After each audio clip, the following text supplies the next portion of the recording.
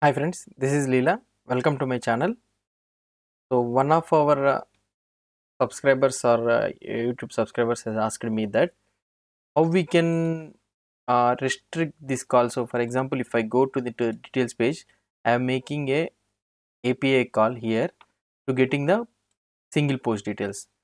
But here they are asking that you already have the details of the post details here.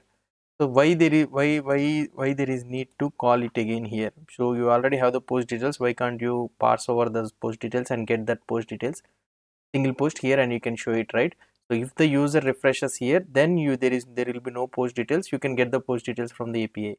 But if the user doesn't refresh this one, the page, then you already have the list of all the post details and you can parse over those post details and get the single post they have asked me. Yeah, we can do this one also.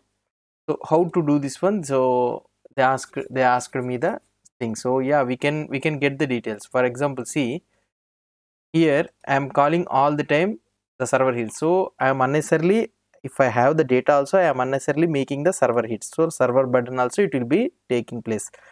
So in order to minimize this one, so we can change the code until unless if I don't have the post present in my store, then I need to call the API. So we can implement this one. So our YouTube subscribers has asked me to implement that scenario so that they will understand very easily. Yeah, okay. So now here if you go here, this is the get single post. Here is the place where we will be always calling the post service. So here what we can do is, now here if we have the posts already present in our store, so then there is no need to call this post service, right? So there will be no need. So now we need to get the post. Where we can get the post? We can get the post from the store. So let's inject the store here. So now here private, okay, store of type store. Let's inject the store of type app state, right? So now this one is the thing. Now here if I go into the get single post, here if you see the get single post, here I need to, I got the ID, okay, I got the ID and I need to check whether the first the post is present or not. If the post is present, then no need to call this service. Already the post is present, the component will take care of this thing. So what I need to do here? So now what I need to do is, here we have a rxjs operator that with the latest from. So it will get the latest data. So from where I need to get this dot store dot select of get posts, right? This is the get post. So it will get the details, get post, it will get the posts. So now how we can get here is, so here we will be getting a array of data that is nothing but the post here, okay, id comma post. Now here, so with latest from, what it will do is, so it will call the store dot select until and unless if we get the data, so from this observable, then switch map will go and here it will send you that post details.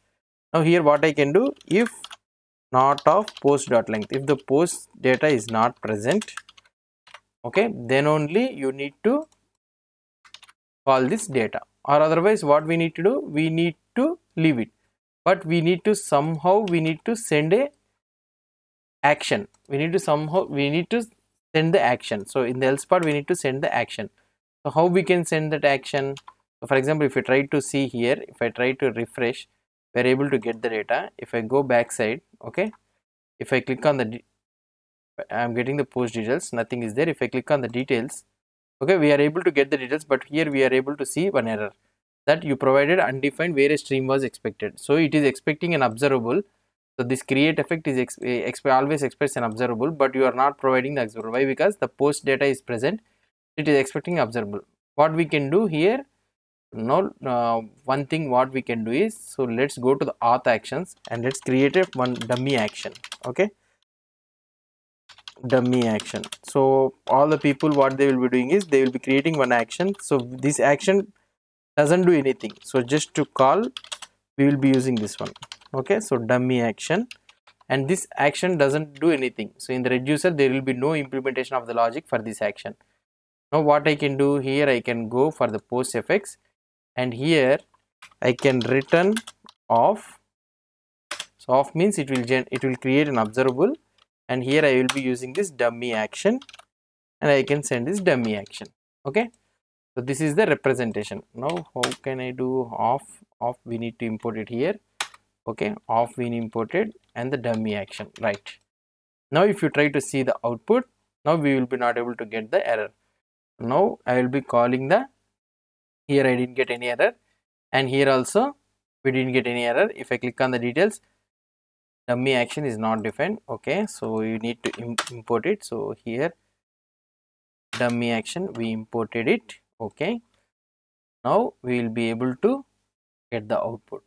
So now if you try to see here, back to get post, and if I try to refresh this one, now it's not a problem, and if you get details, not a problem. And if you try to, so now right now we are not getting any console errors. If you go to the network, now if we try to see the post, so now we are calling the Ajax call, we are getting all the list of posts, and I click on the details. See, I am not calling anything. I am not calling anything. If I go back to the post, and if I click on details, so this post.json, so backside we are getting, and here I am not calling anything. If I click on again back to the post, again we are calling post.json, and we are getting the data. Here also we can increase the performance, same thing. So what we can do is, instead of calling all the time get post, if you don't have the post, just call the thing. So now here app state. Okay, so now if you don't have the post, something like this is the load post, right?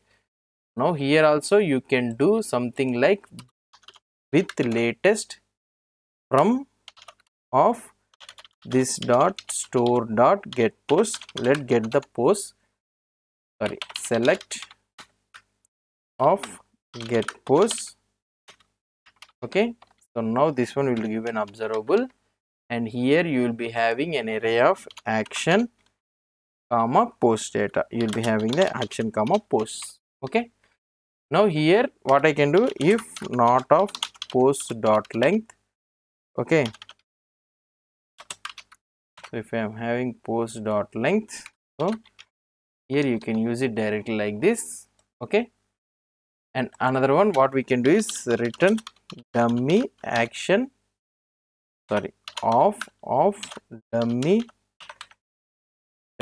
action. So we can use it like this. Okay, now if you try to see here, I will be doing the refresh. Okay, so I am doing the refresh, sorry, you can inspect the element. Now if in the network, so if I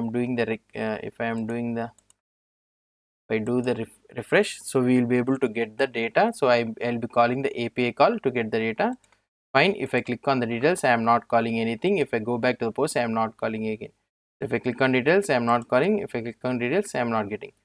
Right. So now this one is working fine. So performance issue we have increased. If I refresh here, I will be getting the data again. I will be calling to the server. I will be getting the data. But now here we have one bug.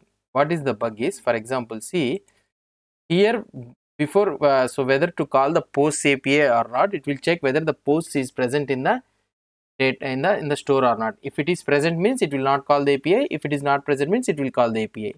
For example, if I go to the details, so it will check that post is present or not. Yes, post data is present in the store.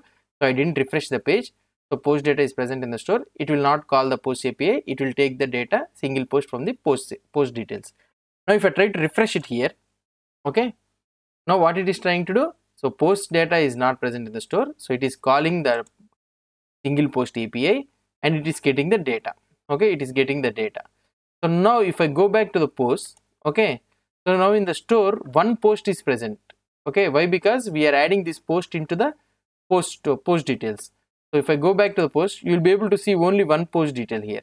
Why? Because in that get details we are already calling the data, and we are storing that one post in the post details. So if you go back here in the post list, it is thinking that, oh, already data is present, so I need to show the data. But here the data is present more than one. If I try to refresh here, you will be getting the two post details, right? So there is one bug. So what we need to do the implementation, this depends on purely logic. You can keep a flag and you can check that one. You can keep a flag and you can check here, or otherwise here instead of getting the single post, you can get all the posts. So here if you, instead of getting the single post, you can get all the posts and you can store it directly. Or otherwise what we can do is, for example, here what we can do, one methodology what we can do is, get post. So there is no need of that one. So you can call this get post, and you can take this all post data. Okay, so here you will be having all the post, and you can send this post directly, right? Sorry, you can send this post directly. So this is one method how we can implement, and this is one method. So now if you try to refresh, okay, so now if I try to refresh this page, we are able to get the data. If I go back to the post, we are able to get here. If I refresh here, we will be able to get the data. Okay, and if I click on details, I will be able to get the data. Here I am not calling anything. If I refresh, I will be able to get the complete post details I am getting, and if I go back, I will be able to get. This is one type of representation. Or another type of representation, what we can do, so we instead of calling all the post data, so what is another representation, what we can do is, here in the load post only, what we can do is, we can check another condition, that post dot length is equal to 1. Okay, this scenario also we can check it. Why I am checking this one? So here if you go here in the post, I am calling the API here.